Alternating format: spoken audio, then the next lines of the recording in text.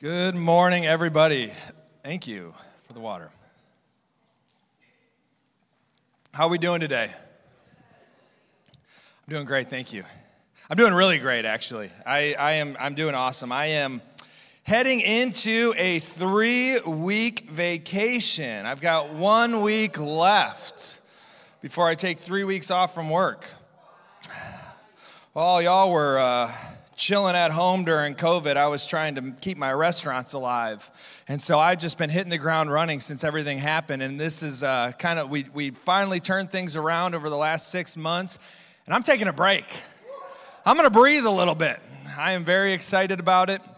I'm kind of in that stage, like pre-vacation where you're trying to think of everything. Well, I'm taking like 3 weeks, so I am anxious and excited all at the same time. Not only am I taking 3 weeks, I surprised my wife for a birthday trip. Rachel, who was leading worship here, we are heading to Italy. Yes. I'm very excited about that. I broke the news a few weeks ago, and very excited. It was a bucket list for us. We were planning to go there at our 10-year anniversary, and instead we opened up another restaurant. And so 4 years later, been married 14 years. Yes, 14 years. 4 years late, we're making it happen. So extremely excited about that. We're spending about 10 days there, and it's going to be a great time. I am extremely honored to be able to speak on this subject today. We're talking about the church. We're right in the middle of our series of the church. Pastor Max kicked it off last week and really gave a call for unity amongst churches, and spoke just it was so beautifully put. It was not only church bodies being unified with each other and not bashing one another, but also within the church communities of people learning to walk in healthy relationship, in healthy confrontation. Highly recommend you listening to that if you missed it last week. It was a great message. But I want us to take a step back a little bit, and we're going to define for a moment what the church truly is. See, I think that when we're talking about the church, we can have this perception or this idea of what church is or what it's supposed to be based on our modern day understanding of it. But I'm going to go back to the first time that Jesus made the breakout statement about him building his church upon the earth and what truly it was that he was talking about. See, it's important for us going forward as we are building the church here on the earth. It's important for us to build it with the intention that he originally intended it to be built. So let's turn our Bibles to Matthew chapter 16.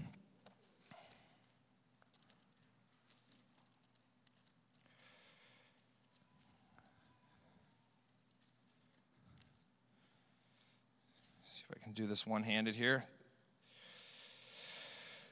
Okay, we're going to start in verse 13. I'm sorry for the guys in the back. I think I said verse 15. I'll give you a quick second. Verse 13, now when Jesus came into the district of Caesarea Philippi, he asked his disciples, "Who do people say that the Son of Man is?" And they said, "Some say John the Baptist, others say Elijah, and others Jeremiah or one of the prophets." He said to them, "But who do you say that I am?" Simon Peter replied, he says, "You are the Christ, the Son of the living God." And Jesus answered him, "Blessed are you, Simon Bar-Jonah, for flesh and blood has not revealed this to you, but my Father who is in heaven. And I tell you, you are Peter, and on this rock I will build my church, and the gates of hell shall not prevail against it. I will give you the keys of the kingdom of heaven, and whatever you bind on earth shall be loosed. Whatever you bind on earth shall be bound in heaven, and whatever you loose on earth shall be loosed in heaven."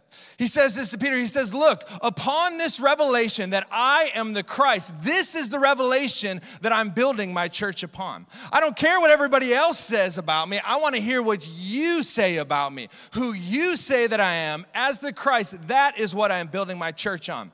I'm going to read briefly an excerpt from a book book called New Testament Words written by William Barclay.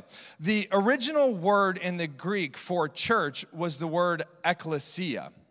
And it's important to understand what this word truly means, to see what it is that we are building. Now, we know the church it's local. There are local assemblies. We see it throughout Scripture where Paul wrote to the Galatians, where he wrote to the church of Ephesus. We know that in Revelation there were letters that were written to the 7 churches. But how many know the church is universal? It's not just this church or that church. We are part of a universal, global church, not only global, but also a heavenly church. In 1 Thessalonians, it actually says that there will be a day when Jesus returns, that those in heaven and those that are upon the earth will come together in union, and together the church will, for the first time, be fully convened as the bride of Christ. It's going to be a beautiful day when Jesus comes down from heaven with the sound of a trumpet. It says that we will meet up in the air. I hope that happens while I'm already here. Can you imagine just kind of a quick takeoff and we meet up in the air with the rest of the church? I don't know if I'll be excited, scared, like, is this really happening or what's happening here? It's going to be a great and glorious day, though. Regardless, we're going to be a part of it, whether we are here on the earth during that time or whether we are in heaven. We will be united all together as the beautiful bride of Christ. So let me read this real quick. Ekklesia has a Greek background. In the great classical days in Athens, the ekklesia was the convened assembly of the people. It consisted of all of the citizens of the city who had not lost their civic rights. Apart from the fact that its decisions must conform to the laws of the state, its powers were to all intents and purposes unlimited. It elected and dismissed magistrates and directed the policy of the city. This is the understanding that they had when he says, upon this rock I will build my ecclesia. See, it's important to understand the context of Scripture at the time. We oftentimes can read it at face value and interpret it according to what the modern day reality that we are living is in. But he said, look, this is the ecclesia. Its powers were to all intents and purposes unlimited. It was an assembled group of people. Elected and dismissed magistrates directed the policy of the city. It declared war. It made peace. It contracted treaties and arranged alliances.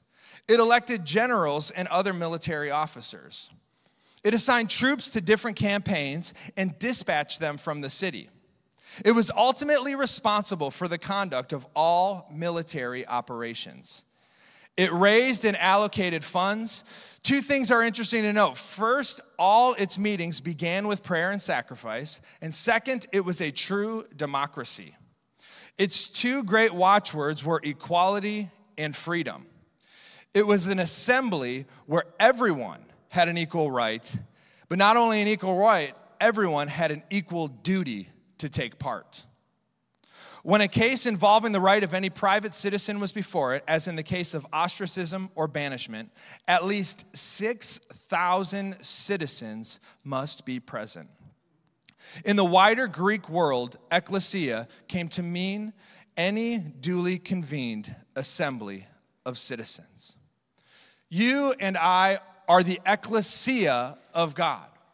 We're not just simply a group of people that believe something, but we are a group of people that have been given authority to actually move within the laws of the land that we belong to. We are ambassadors of heaven, bound by the laws of heaven and not by the laws of this earth. And our purpose here as the ecclesia is to engage in this world in a way that expands the kingdom of heaven, that expands the laws, the rule, the reign of heaven here upon the earth. So knowing this, knowing that it is a convened people, that it is an assembly, a people group, it is very clear on what it is not. There are 0 times, I counted them up and I didn't have to count long, 0 times that the word ecclesia was associated with a building. The church actually has nothing to do with a building. It has everything to do with an assembly of people. Now, knowing that also means that this isn't an individual thing if you're part of the ecclesia. You see, if you say that I'm a Christian and I'm part of a church, but I just have my own personal relationship with God to myself, I like to do, I like to do religion on my own at home, then you're not part of the church. You see, part of the church has very little to do with your personal relationship with Jesus, in the sense that because ecclesia, in what its true sense, it is only ecclesia by the fact that it is an assembly of believers. That assembly of believers happens to come together in a building, but to call a church a building is to confuse a family with a house. Like, if you're confusing dinner time as family, a function of what the family does, then we're missing the point. Now, this is vital for our understanding. This is extremely important because not only does it break down and put back the authority upon us as individuals, it helps us understand what the Lord's expectation of the church truly is. You see, when we think church is a place that we visit, a thing that we do, that we check in and check out of once a week, then all of our hope and our expectation is upon that place. It's upon the people that happen to be leading the organization where the church is actually convening. You see, what happens is then when we have a misunderstanding of what church truly is, we think that the pastors, when they're not doing what we want them to do, or when the worship team isn't worshiping in the way that we want them to worship, that church is bad. That there's something wrong with the church. But see, it's actually, we're personally responsible for what church is supposed to look like. It was never intended for a people to go and to watch something happen. I just read this. It was that each person had not only a duty, but an authority, a responsibility, and a right to enact upon the laws that it was given, that assembly was given to walk within. And when we break down this us versus them, or this time of weak reality, this opens up what the ecclesia of God is actually meant to look like, not only in a function of Sunday morning, but throughout our daily life. See, I am called to be the church, and I am called to be the church with a group of people, and that is not meant to be something, as I said, that you check into and you check out of. This isn't, at one moment I'm at church and another moment I'm not at church. Each and every one of us are called to be a part of this group of people. Let's turn our Bibles to Acts chapter 6.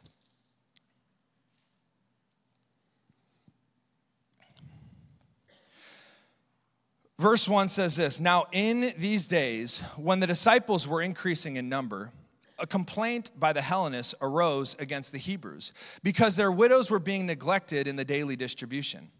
And the 12 summoned the full number of the disciples and said, 'It is not right that we should give up preaching the word of God to serve tables. Therefore, brothers, pick out from among you 7 men of good repute, full of the Spirit and of wisdom, who we will appoint to this duty. But we will devote ourselves to prayer and to the ministry of the word.' And what they said pleased the whole gathering, and they chose Stephen, a man full of faith and of the Holy Spirit, and Philip, and Prochorus, and we're just going to skip the rest of the names, a proselyte of Antioch. These they set before the apostles, and they prayed and laid their hands on them. And the word of God continued to increase, and the number of the disciples multiplied greatly in Jerusalem, and a great many of the priests became obedient to the faith." Now, in the modern day church, what we think church is, it is generally accepted that a group of people comes, checks in, and finds out what the pastor's doing. Like that's a very basic, we wouldn't probably say that that's what church is, but in reality, that is what the Western church is doing. We are coming, attending, watching, learning, and then going about our weeks. You see, when there is an issue that rose, the apostles didn't take on the responsibility to solve every issue. You see, because they understood what ecclesia actually meant. They knew that it was not just them with authority, but it is actually meant to be a shared responsibility for the group to take on the responsibility to care for the widows. Not just those that were the apostles, but that each and every person in the community actually has a unique calling and a unique gifting. So what they say here is like, okay, I hear that there's an issue. What are you going to do about it? This wasn't rude. This is actually empowering. This is freedom. This is something that allows the people, the ecclesia, to know that they can function in kingdom power. Like they don't have to wait for somebody else to do it for them. It is their duty and their responsibility to walk in kingdom power and to meet the expectations and the needs that are happening. If you have felt frustration in your heart with the church, if you have seen something that you feel like is not right, I wonder if it's not a call from the Lord for you to be the answer. You see, when we look at church as a place, as a thing that we're supposed to check into and check out of, we think then, if it is not meeting my needs, then I don't need to be there.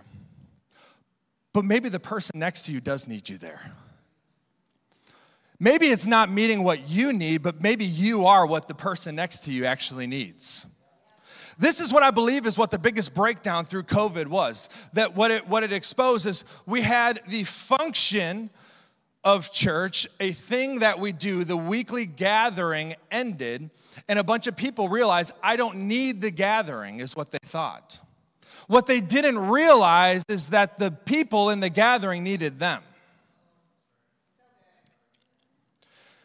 You see, I totally agree that the gathering of the believers is not what makes up my Christianity, but I know that it is important that if I'm saying I'm part of the church, coming together on a weekly basis, whatever that looks like, coming together, in the Bible, they give us the example that they met in the temple. They came and they heard instruction. They learned from the Word of God, and then they also continued gathering house to house. And when we think that the church is not meeting our needs, we have missed the point on what church is. If it's not meeting your needs, it's because you were meant to be the solution. Those things that you're frustrated about. I am meant to be the solution for the things that I do not see are going right in the church. Each and every one of us has a personal responsibility as the ecclesia, as the church, and has not only the responsibility, has the authority and the right to operate in kingdom power. It is not meant for just a few people. It isn't meant for the worship team to be the main source of your worship. We should be worshiping at home on our own. We should be worshiping in every aspect of our life that we are living. It is never meant to be a few people that are the real kingdom carriers, and then everybody else just has to work and finance those people. It's such a twisted way to look at what church is. This is meant, what we are trying to build here is an apostolic center that is recognizing, equipping, and releasing people into what it is that God has called them to do. You see, we've mistaken function, we've mistaken calling and anointing as the point. Like what I mean by that is we've mistaken the gathering, the Sunday morning, as the whole point of what church is, when this is nothing more than a team meeting. Like we're just getting encouraged to go out and do church. Like this happens to be the place where we go, we hear from God. There are people that have been called to equip the saints so that they can go do the work of the ministry. This is not ministry. This is an aspect of ministry, but this is for the purpose for you to do ministry.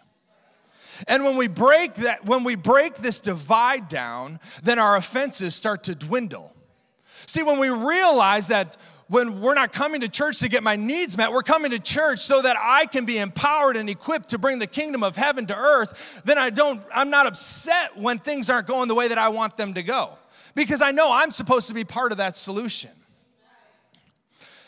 And what this does is this unlocks what we do all throughout the week. It's no longer work, it's actually calling. You see, when we're led, when we think that the whole sum of our life is supposed to be checking into church and then working for the rest of the week, we've missed the point. Then we follow money as our master. When we actually make decisions, when we are working for money and not operating in the calling that God has us, it's going to lead us down paths that are super boring. We're going to live a life of reason and lose a life of faith. Let me break this down a little bit. If I am thinking about my career, if I am a Christian, and which I am, I happen to be a Christian. As a Christian, that sounds better. As a believer, as a born-again, sanctified, righteous man that is seated in heavenly places where Christ is, one that is the head and not the tail, that happens to be a conqueror with Christ Jesus because of what he's done. There's absolutely nothing that I can do to change that. As one of those people. When I think of my career, when I think of what I am doing for my 9 to 5 or whatever that happens to look like for your life, when the primary motivator is money, you'll make decisions based on where money can be found the most. And you may be missing out on what God is saying for your life. You see, not only where money may be the most, but where money may be the most secure.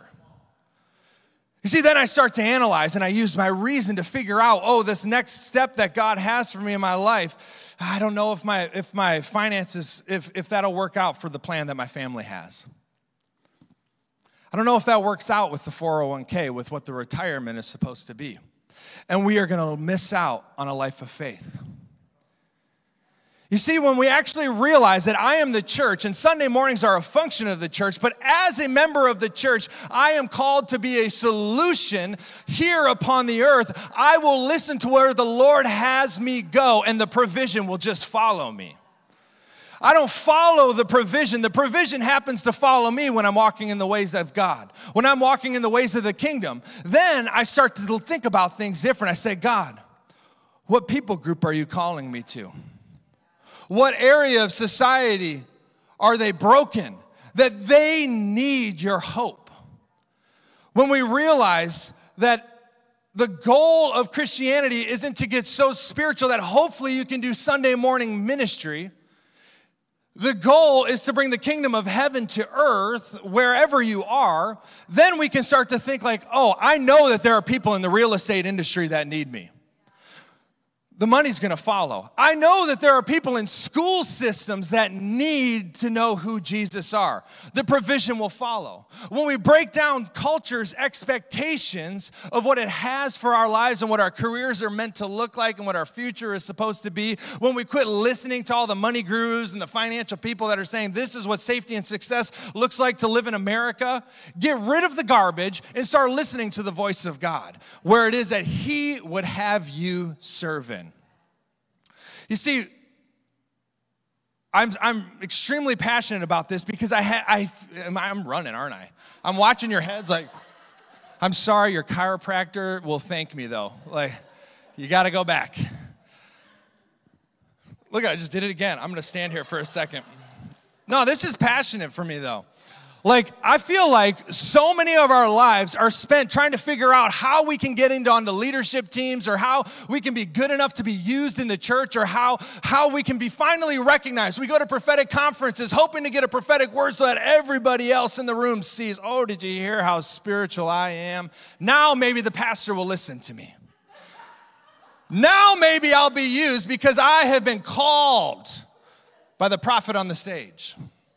Look, this was never the goal of Christianity. You don't want this to be the goal of Christianity, trust me. But when we realize that church is a group of people walking in kingdom power, we start asking God, what and who are you calling me to? There are widows that need to be served. Lord, send me. There are orphans that need to be served. Lord, send me. There are CEOs and businesses that need to be served. Lord, send me. I am the solution. Here I am, Jesus. I'm not willing to sit and wait for my moment to fall from on high. I am taking the responsibility that you have already given me 2,000 years ago upon that cross, and I'm saying yes today. This is a different mindset than what many of us walk in here in America. Church isn't something that we get to check into and get to check out of. And knowing that, then we get to find out what it looks like to live as the church with Jesus.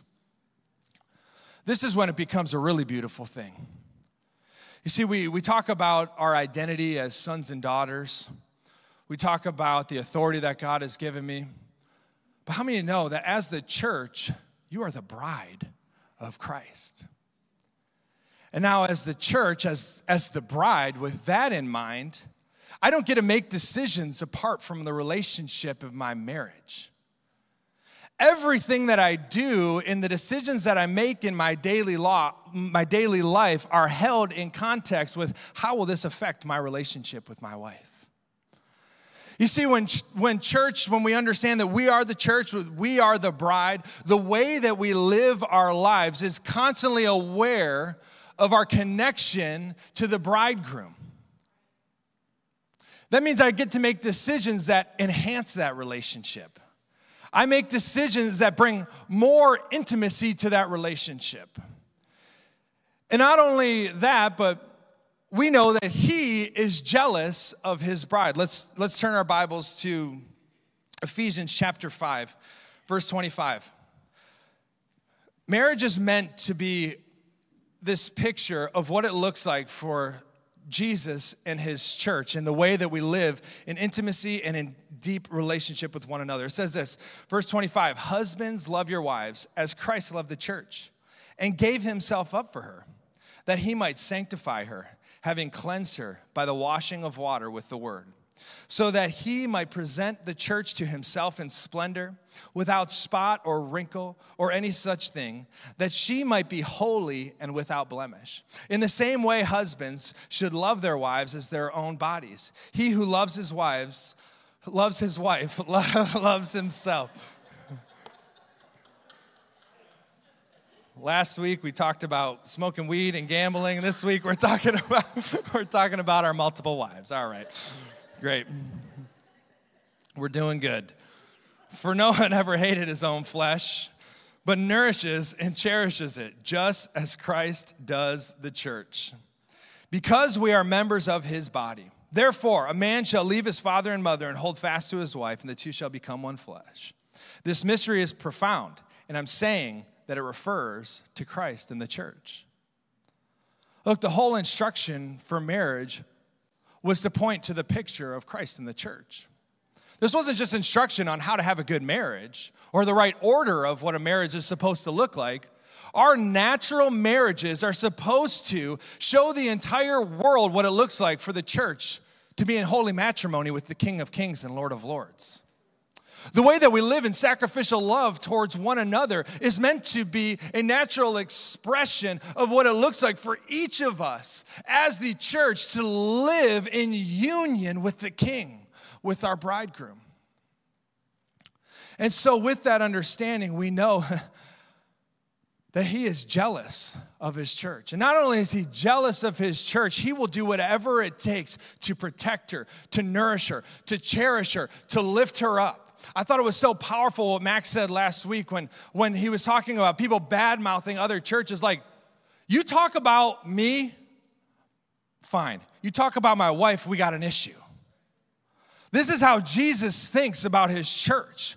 Don't talk about his bride in a negative sense. This is his wife that we're talking about. Who am I as an individual of the bride to criticize his wife? Last week, Rachel was at a car dealership, and she was getting her oil changed. And they had the car up on the lift, and it got stuck. It would not come down from the lift. And so she spent a couple hours there waiting, wondering what the heck's going on. And she finally calls me, and she says, hey, they've got my car, and it's stuck up on the lift, but they said they're going to give me a ride. And so I'm going to get a car soon. And I said, I don't think that that's what they're saying to you. If they're giving you a ride, that means they're about to drop you and the kids off wherever you want to go. But she had to work that day. She had a busy day. And so I said, you know what? If they don't give you a vehicle, call me and I'll talk to him. Like any good husband would. And she goes, okay, well, I'll go talk to him. And so the guy pulls up the vehicle, and she puts in the car seats, and she realizes that there's a coffee cup in the middle of in the center console. And so she grabs it and hands it to the guy, like, oh, you left your coffee in here. And he says, no, I'm gonna drop you off. And she says, drop me off? I have to work today. Like, I need a vehicle. He says, we don't have any vehicles. Well, by nature of being a dealership, that is actually what you do have. That's... Like, there's like a little something was off with that. Like, that's what you do. Like, you do cars. That is what you have, unless, whatever. And so her response was, well, I'm going to have to call my husband then, and he will not be happy. And she picks up the phone. And he goes, wait a minute. I think we can get this car down any minute now. Look at that. There it comes right down the lift at this very moment. This is the response that Jesus is looking for his bride to have. This is the King of Kings and Lord of Lords that said that the gates of hell will not prevail against his church. We are not in this fight alone. We have been given authority by the bridegroom to operate in kingdom power, that the devil would shake in his boots. When a problem is coming our way, we say, well, I got to call my husband. He's got more power than you can imagine. You may have messed with him, you may have nailed him on the cross, but you don't touch his bride. This is what he thinks about you and I. He is desperately in love. He is just encaptured by your beauty. He loves you and wants to see you thrive in success. He cherishes you. He's not nervous of the devil. He's not nervous of your future. He wants you to know that he is in partnership with you. He is not lording you around just telling you what to do. He is a partner in this relationship with you and wants to walk out this life with you. He doesn't want you to be the wife on a Sunday morning, like just a quick side gig that we check in and check out of. He wants you to be his bride at all waking hours of the day. He is desperately in love to see his church actually walk in intimacy and in unity with him. And he is passionate about it in the same way that we know as a society, a husband says, don't touch my wife. He is in love with you and he is chasing us down. He wants to see you succeed. He's not mad at you.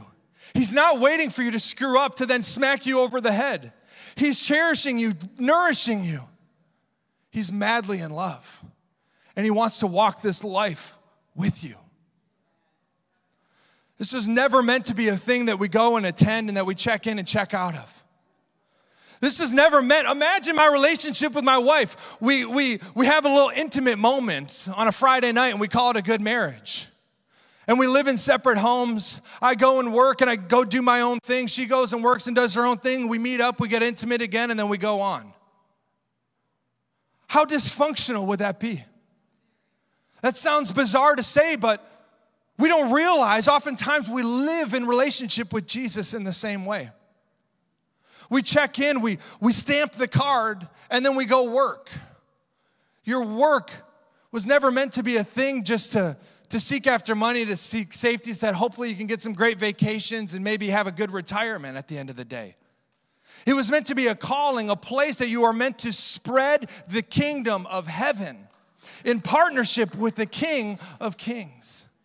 He's desperately in love with his church, and he wants to see her in her fullness. You and I are a part of that. Not alone, not apart from one another, but as an assembly of people. They understood what it meant when he said, upon this rock, I will build my ecclesia. I will build my church, the ones who are called out of darkness and into the marvelous lights. Those that have gathered together that are walking in kingdom authority. These are the people that are meant to rule and reign here upon this earth in kingdom power. And to do that with hearts of love. To do that through sacrificial, laid down love, to show the entire world what it's like to be in relationship with Christ, to show the world how great our bridegroom actually is. It's a call to each and every one of us. not to take this relationship casually. Look, I am fierce about my marriage. When there is something that stands in the way of my marriage, I will move mountains to get it out of the way, to protect this thing. I have done it time and time again. I've just walked through a process of doing it again. We went through 2-3 months without a date night, and I said, we're changing this now. I don't care about money. I don't care about whatever it takes. I will hire whoever I need to hire to give me more time to spend with you. When we realize that we are in a marriage with the King of Kings, everything else has to take second place. He wants everything else to be second in line to that marriage. And he will move mountains to make sure that it happens. He just wants that surrendered heart to come to him, to stay with him, to not be a casual encounter on the weekends, but a heart that's truly engaged and in love with him. Father, I pray that you would redefine this reality in our lives to where we have taken church as something that's flippant, where we have criticized your bride. We repent. Lord, where we have thought that this relationship with you is meant to be just a weekend, couple of hours, and then we just go about our own lives, we repent. Lord, change the way that we think about being the church, about becoming this beautiful bride. And Lord, help us understand that it's not meant to be a few select anointed people, but that each and every one of us are called. Each and every one of us are given a purpose. So Lord, change the way that we think about our daily lives, change the way we think about our workplaces, change the way we think about our homes. And let those be callings, places that we walk in your anointing, places that you have sent us to, that you have ordained us to walk into. Put money in its proper place.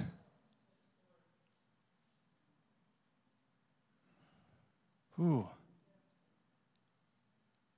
I'm going to sit on that one for a second. I feel that there are people that have made decisions, career decisions in here based upon money. And I want you to know that it's not too late to make a course correction. If you found yourself making decisions for the future based on safety, security, based on reason, there is a higher place for you to live in, to live with a life of faith. So Lord, I pray that if we are one of those people that have made decisions for our future based on security and safety, and not based on calling, gifting, and anointing, not based on your voice, Lord, we repent from that. And we course correct. We say, Lord, send us to those places that, who cares if your family doesn't think it's the utmost, most honorable job to work in? Who cares? Because your bridegroom sent you there. That's the only opinion that matters. Lord, let the voices of this world fall out of our ears and let your voice, the voice of the bridegroom, be the only thing that we hear. Let the opinions of man, the things, the expectations, in the same way that the apostle said, look, I understand that there's needs out here, but I got to do what I'm called to do. Give us the confidence to walk in the callings that each and every one of us have been individually given to walk in. That we would make up this ecclesia, that we would make up this body, this beautiful bride. Lord, give us the backbone to say yes when it's before we figure it out.